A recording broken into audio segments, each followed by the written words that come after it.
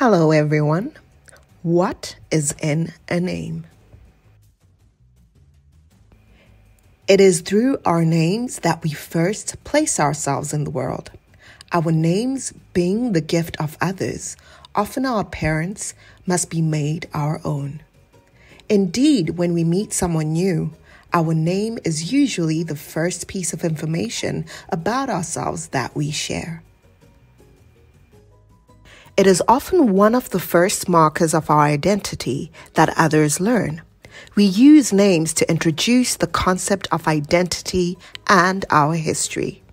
Therefore, a name is something very important, which is why most people will get upset if their name is abbreviated without their consent, misspelt, or mispronounced. Naming is a very important tool used among various African cultures to convey certain messages either to an individual, family members, or a community. It is from our names that one can learn various cultures. Here are some African names that tell a story. And to tell that story, here are some amazing kids to do so. My name is Nandi Patinodula Sangala Madzima. I'm historically from Zimbabwe, but I was born here in the UK.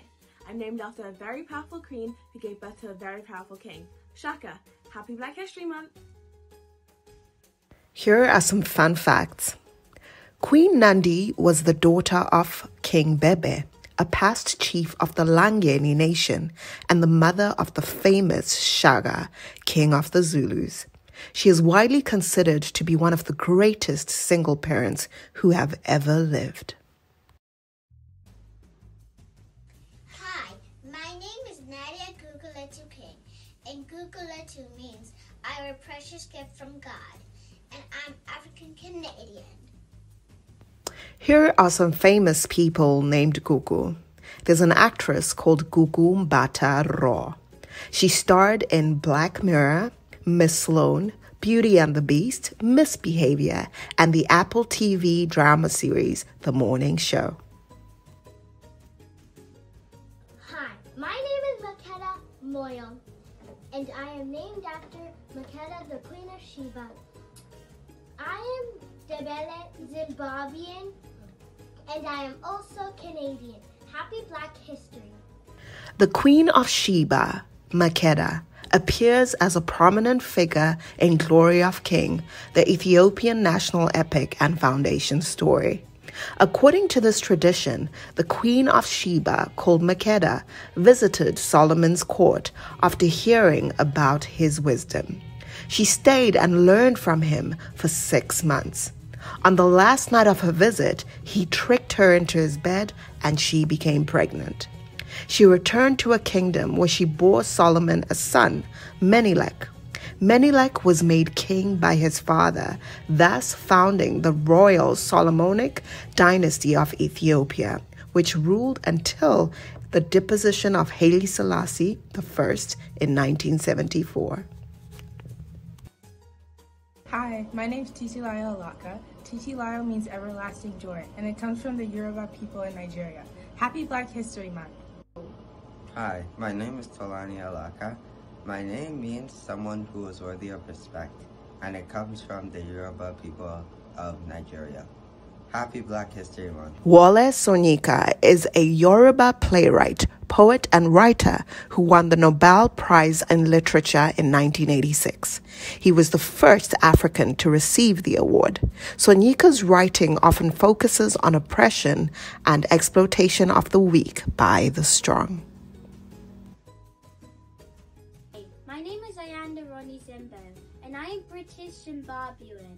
Ayanda is an Indabella name that means our family is growing. Happy Black History Month. Bye! Ayanda Mabulu is a South African artist mostly known for his paintings, tackling the issues of inequality and its experiences in contemporary society, especially those that set the black body as a turf where violence occurs. Ayanda Mabulu is an internationally recognized South African artist.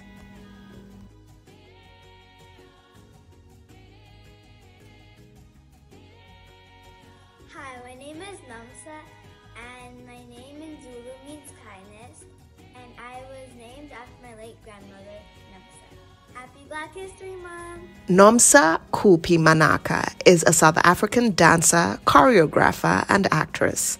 Nomsa appeared in a short film, Exiled, about a woman coming to terms with a political exile in the United States in 1990.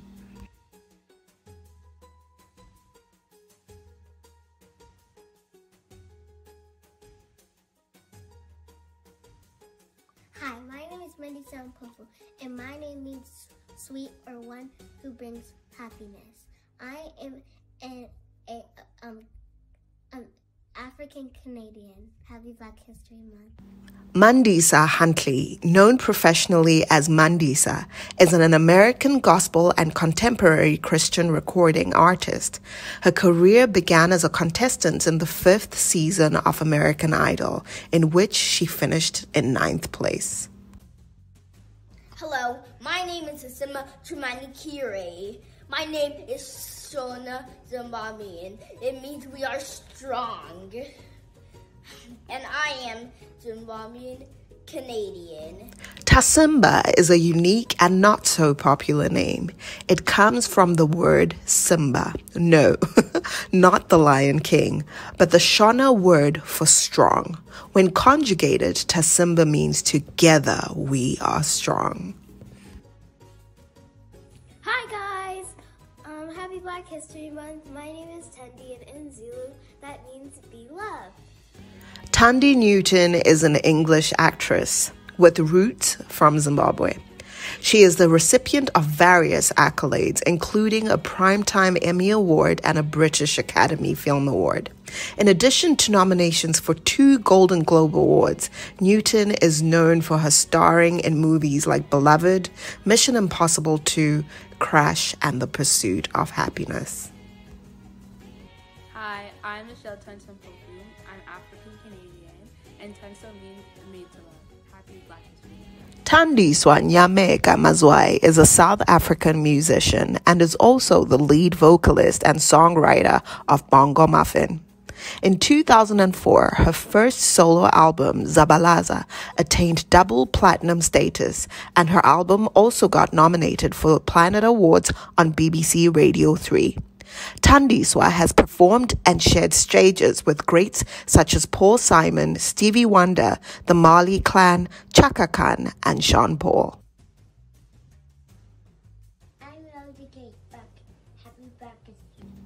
Lozike Dlodlo was a queen of the Ndebele people. She was known for her outspokenness and for her defiance of the white settlers in what would later become Rhodesia, now known as Zimbabwe. Lozike played an important role in the Anglo-Matebele War of 1896. She was in charge of the king's army.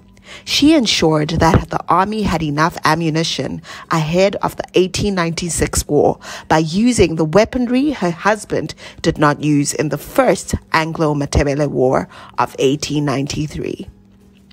Queen Lozike was not the first woman to lead in this capacity, but rather was part of a collection of strong, influential royal women in the Nguni society. Hi, my name is Thabo Mbofu. My name means joy or happiness. I am African Canadian. Happy Black History Month. Thabo Mvuyelwa Mbeki is a South African politician who served as the second president of South Africa from June 16, 1999 to 24 September 2008. As a woman of color of African descent living here in Ontario, Canada, I have come to learn the importance of saying my name loud and proud, regardless of what anyone thinks. All too often, I abbreviated my beautiful name, Sibonile, to Bonnie, just to make people around me not struggle with pronouncing such a name. But as I said earlier, my name is my pride and glory.